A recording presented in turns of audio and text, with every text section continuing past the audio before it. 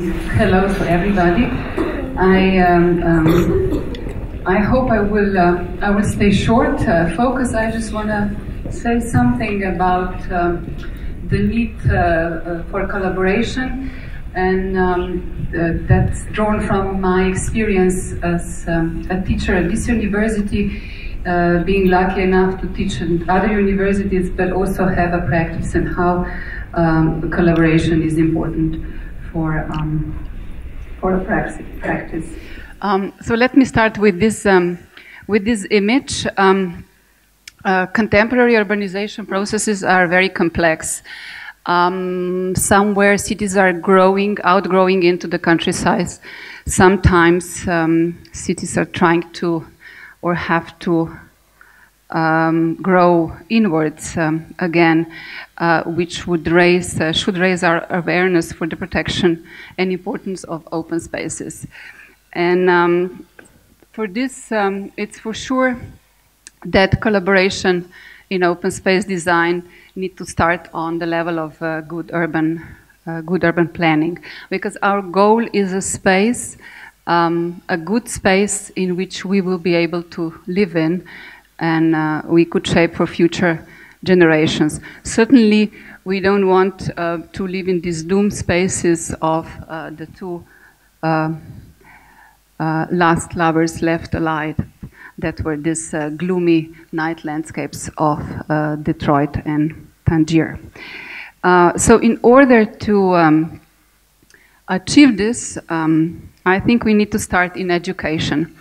You have already heard that at the University of Ljubljana we have two faculties, well, three basically, but two that are dealing with spatial design. One is the Faculty of Architecture, and the second one is the Biotechnical Faculty, the faculty which has a study of landscape architecture, and there is also a study of spatial planning at the Faculty of Engineering.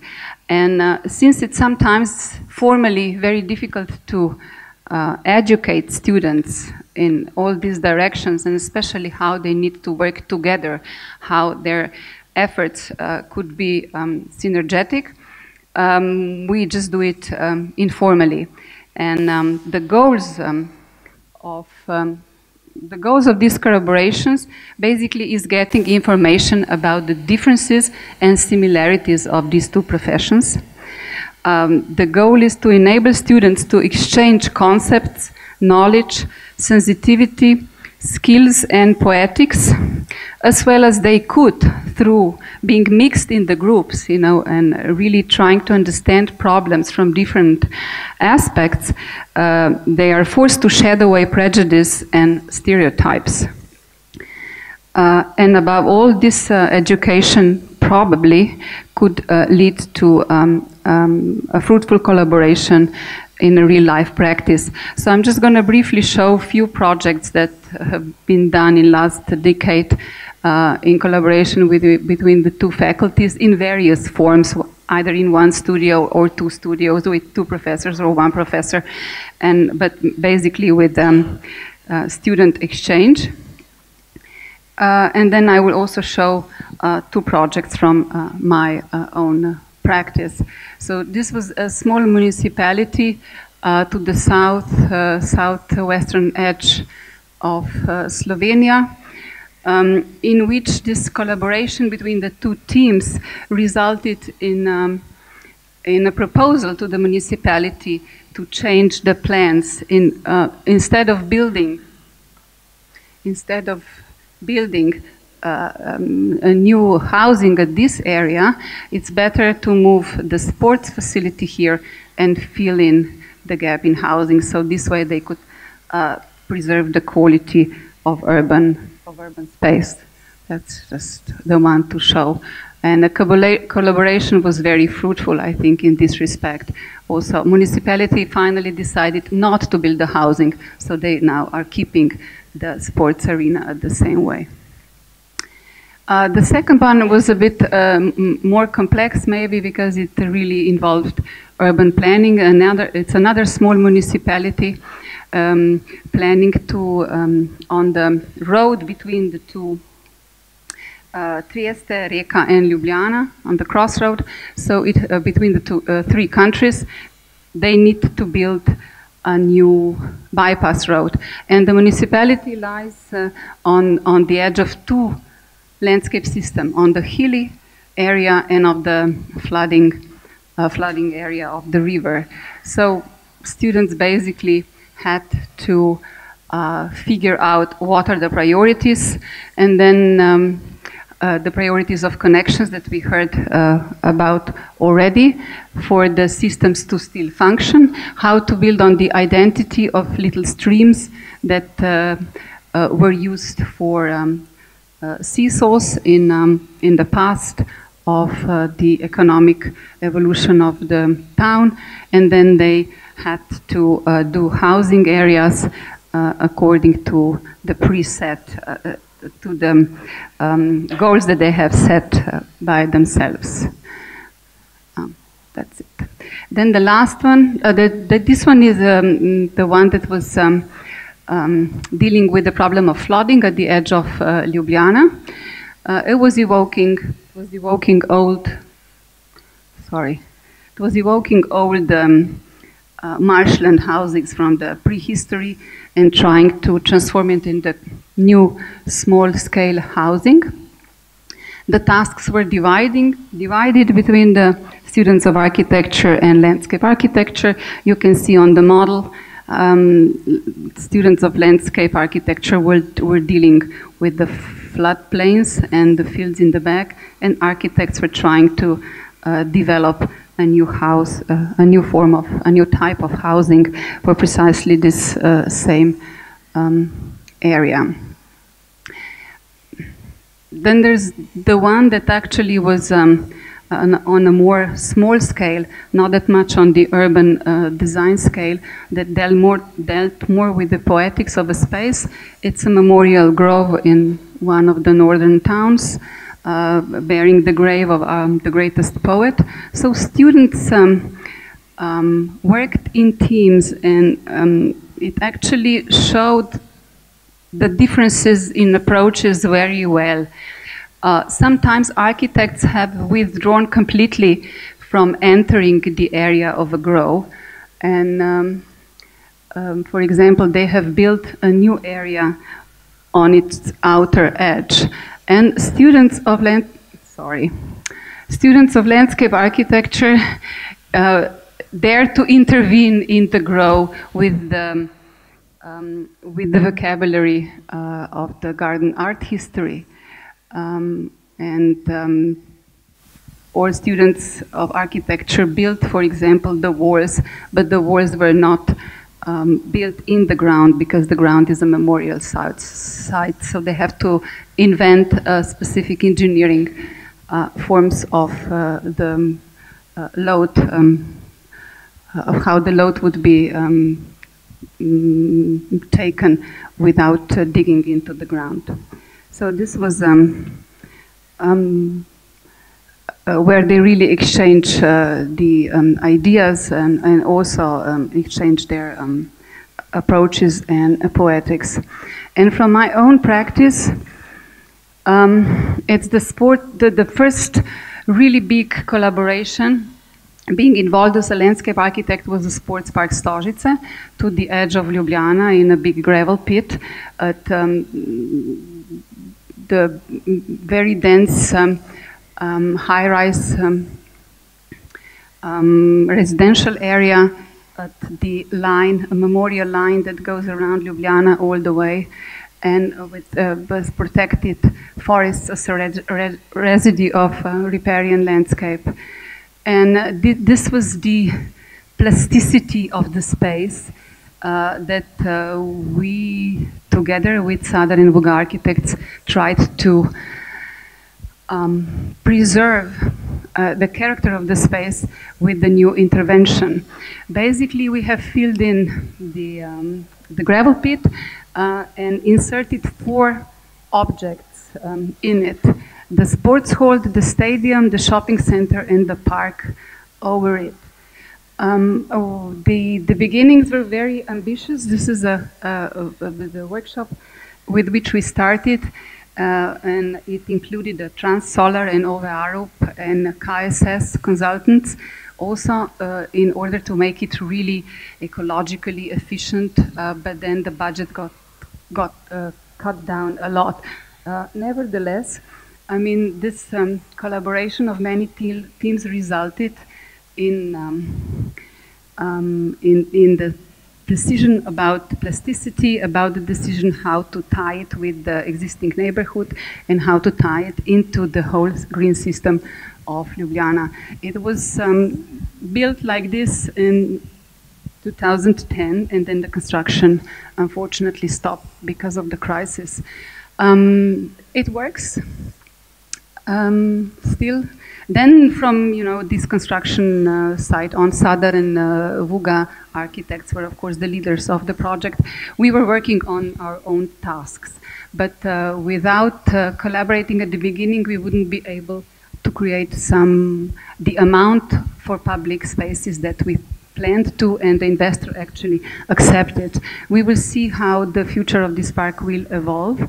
It still works as a recreational area, although the amount built is highly reduced. And the second big project on which we worked and just finished quite recently is the Nordic Centre Planica to the north of Slovenia. We entered the competition with Studio AKKA, Matej Blenkuš and Miloš Florjančič. And then the decision of the jury made us collaborate with another architectural team. So we had to find the way to communicate and to harmonize 3 ways of doing it, 3 ways of looking at the problem, 3 ways of understanding the problem, and also three poetics, which resulted in Nordic Ski Centre, which looks like it has been there forever. Many people say, "What have you done?" I mean, there's nothing has changed, and I think this is quite good for a landscape architect to hear. So I'm gonna give my microphone to Matej Blenkuš, who will talk about the ways of collaboration. These are the schemes. The one one design decision was to change the symmetry of the ski jumps to create an order in the space, which was then translated in the topography, but also enabled all the functions of such a festivity space. Thank you.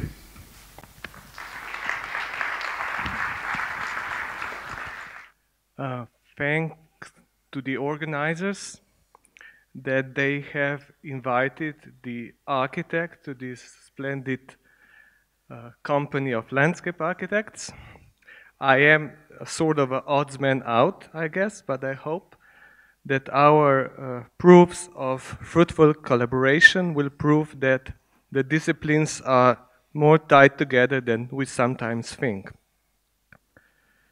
Actually, the project Planica is sort of a quite visual and quite illuminating project which will show the interdisciplinarity in various ways. I would say that the interdisciplinarity could work in 2 general concepts. One is that you work parallel, and the other one is that you work vertical. So in most of the cases, our task, the task of the architects of the ski jumping part, was to basically bring all the sources, all the engineering information, all the parts together, and to compose something like a whole of the Nordic Center, or the ski part of the Nordic Center. When we think about managing the sum, or managing how to combine parts together, there could be various approaches. One would be just take parts and bring them together, and then we have a sum of parts.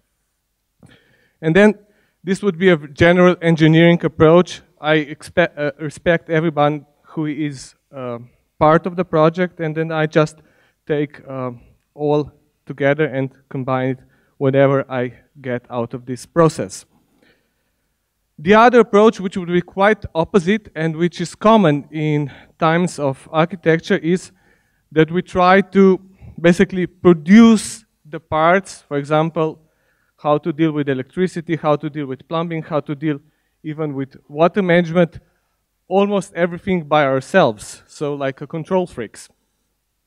And this is in case of small-scale projects like private houses. We usually do the electricity by ourselves, and we do even some of the mechanical installations by ourselves, just to be sure, be on the safe side, that everything is as it should be. But in case of Planica, this would be, of course, impossible. We don't have knowledge, we don't have people, we don't have resources. So we took the third approach, which is managing of parts. So we combined most of the logic of particular disciplines and tried to steer them together to get to the coherent whole. And I think that was actually the art of managing the disciplines to construct basically what is now called the Nordic Center. And I would say that the design as a knowledge which we gain in our faculty is a tool of interdisciplinarity. I would go just for a second back to the presentation which I heard by Henk Oving. He's a special envoy for international water affairs appointed by the Netherlands, and the lecture was in Detroit last year. And he said that the water management is becoming actually so complex today in terms of politics, in terms of ecology, in terms even of social aspects, that design can produce fruitful, only design can produce fruitful results. So if we go back to Planica, actually by design, we could combine really various disciplines like structural engineering, mechanical installation, landscape, sports technology, environmental concerns, economical concerns, and many, many other aspects of design of this project. What was really advantage for us in this case is there is a really lacking of existing typologies. So when you try to design something, you very often come to the point that you start to use what was done before. For example, the typologies of housing, the typologies of administrative building. But in case of ski jumps, there is not a large vocabulary of possible solutions. And even if they are over the budget, which was in case in Slovenia. So we had to invent everything anew. And here, actually, the design becomes a very powerful tool to combine those parts together and to produce new kind of forms. The governing principle, of course, is a force which is strong enough to steer all the various aspects of various disciplines to the common goal. In case of Planica, there were really very, very simple governing principles. And one would be a very solid and robust base structure which holds everything together. And same goes also with the landscape, a very simply defined but geometrically ordered landscape which holds everything together. As a result, there is a simplified solution without any real formal elements.